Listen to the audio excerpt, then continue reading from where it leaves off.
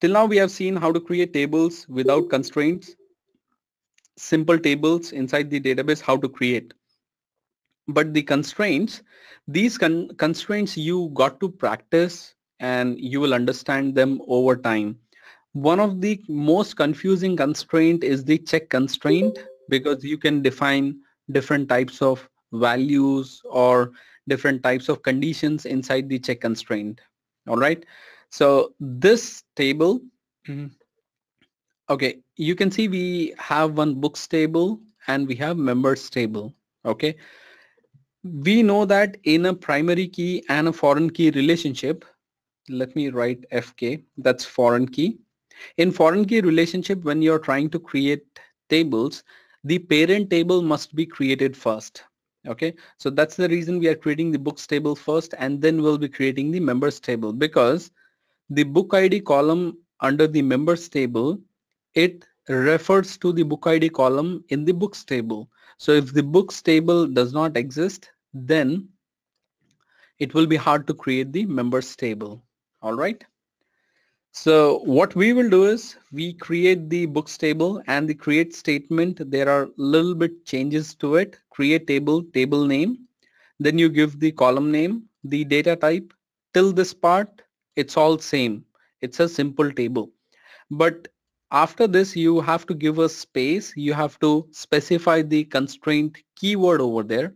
That means you are trying to define the constraint. Then give the constraint name, because inside your database it makes easy to identify the type of constraint that is being assigned to this column. If you do not give a constraint name, Oracle will assign an arbitrary name that does not help you identify the constraint as to which column it belongs. It's very hard. So don't follow that strategy, or don't follow that way of naming or giving constraint names. So give me a minute.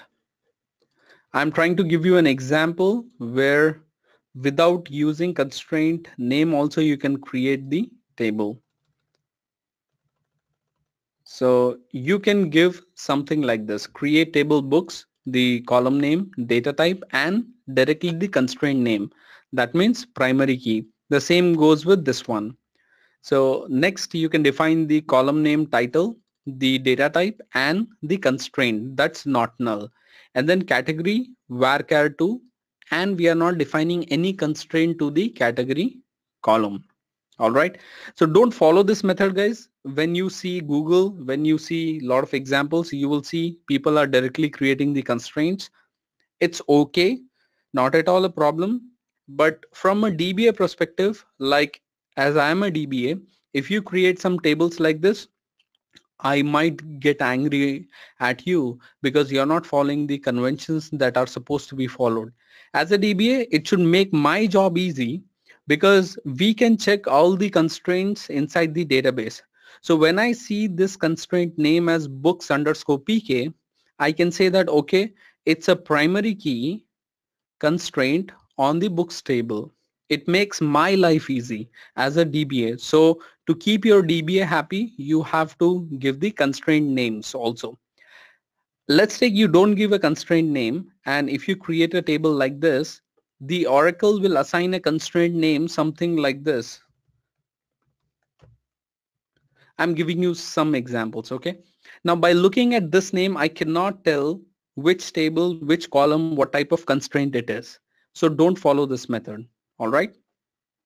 So the best idea is you define the keyword constraint, give a name to the constraint that is meaningful, like books underscore PK. I can see and say that, okay, it's a primary key on books table, and then define the constraint. That's primary key.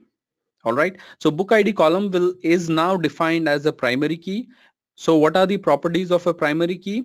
It will have all unique values and no null value allowed inside the table. Perfect. The second column is title, varchar 230. That's the size. Constraint, title underscore NN.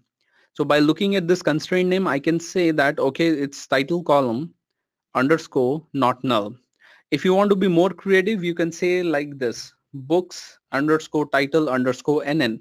So table name underscore column name underscore the constraint type, and then type your constraint that is not null, which means at any given point of time when you're inserting record, if you insert null value into the title column, the database should not accept the record.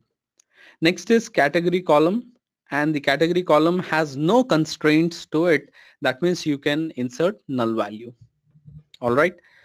So in a foreign key constraint, the parent table needs to be created first, right?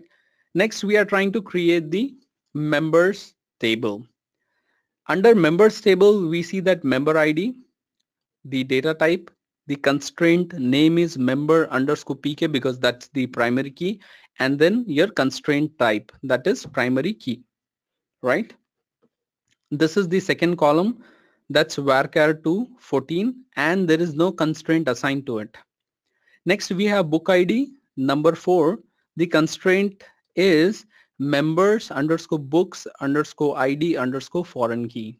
That's a very good naming convention, so that by looking at this constraint name I can say that this book ID column is referenced to book ID column in the books table. And how it's done? So the constraint is references. Okay, so I would actually make some changes over here. Rather than foreign key, the exact keyword that you use inside the database is references. Okay, just to make sure you are clear about it. So we don't write something like foreign key. The keyword that we use to refer to a table or a column in a different table is references. So book ID column, members underscore book ID, this is the constraint name. It references to the table name, and under brackets you have to give the column name. So this method forces a foreign key relationship between this book ID column and this book ID column, right? Then phone, this is the column. The size of the phone column is 10. It's numeric. The constraint is phone number, and we are forcing a not null value. All right. The email varchar 230 constraint is email underscore UK. That is unique key, and the constraint name is unique. So under email, we want to have unique values.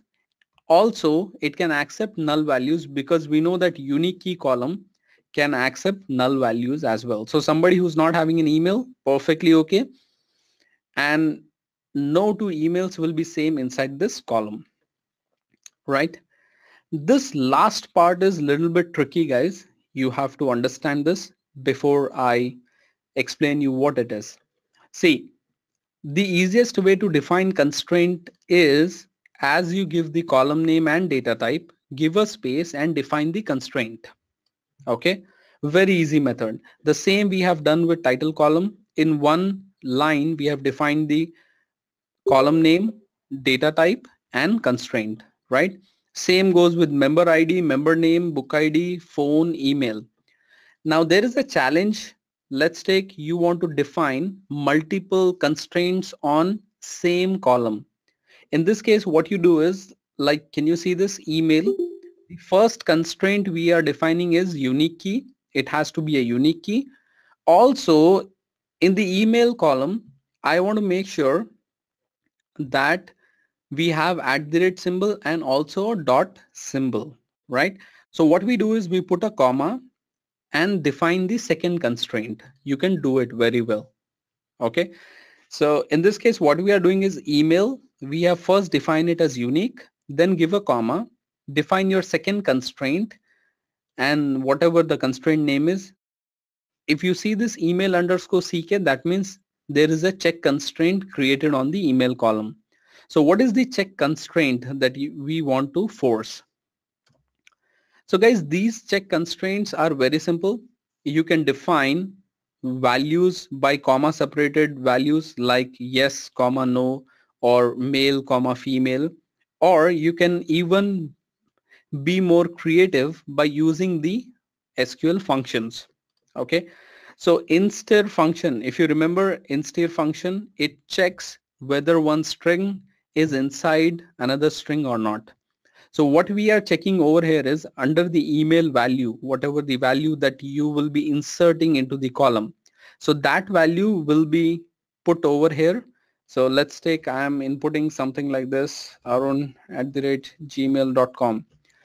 So this is the insert statement. This is the value that is coming from the insert statement. So before Oracle inserts the value inside the email column, it will check the value. So it will input this value over here. It will replace the email with the actual email coming in from the insert statement. So inster function, it will check whether it has @ or not. Okay. So if it is having @, the inster function will return yes or no. So the yes or no is returned in the form of 1 and 0. Okay. So the inster function, it will return 1 because in this email we have @. Now this 1 is greater than 0, correct? So this part of the equation is satisfied, and we are using another inster function. In the email we are checking whether we have dot or not. So in this email we have dot, so inster function will return as 1 because it's true, and we are comparing whether this value is greater than 0, correct? So if this value is greater than 0, that means it's true. So this part is true and this part is true. That means once both these conditions are met, because we have an AND condition, it is not an OR condition. AND means both the side of the equation must be true, and then only the check constraint will pass. And once the constraint passes, then only you are able to insert record into the database or the table. All right, so now we have seen some constraints. Let us create these tables inside the database. If you remember, I have already created these database in our join session because we were trying to see the joins. So what I'll do is for simplicity purpose, I'll create books_1 and members_1. So let us create the books table first, books_1.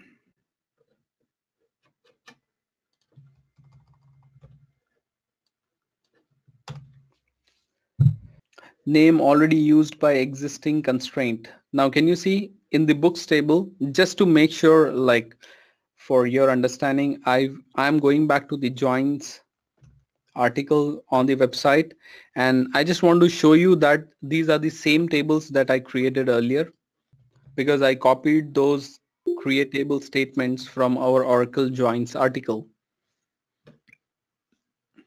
Can you see over here, create table books? I have put constraint as primary key. Okay, there is no constraint on title. I wantedly put a not null constraint over here. Now let us look at this one. Can you see the book ID, constraint, members, books ID, FK, references, books underscore, book ID, column, right? So these are the same tables. What I would encourage you to do is try to create these tables. For now, for simplicity purpose, let me just change these constraint name. I'm putting _1 in front of all the constraint names just to save some time so that it will be pretty fast, and then we'll create these tables. First, always create the parent table.